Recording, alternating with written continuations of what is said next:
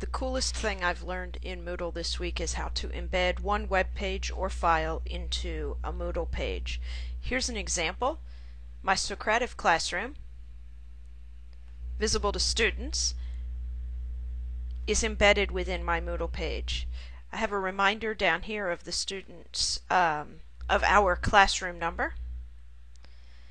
In another browser, I have already set up an exit ticket Socrative. If you've never used Socrative, I'll leave a link here to my love letter to Socrative. Kid enters the room, and here's my exit ticket for the day, all wrapped within Moodle.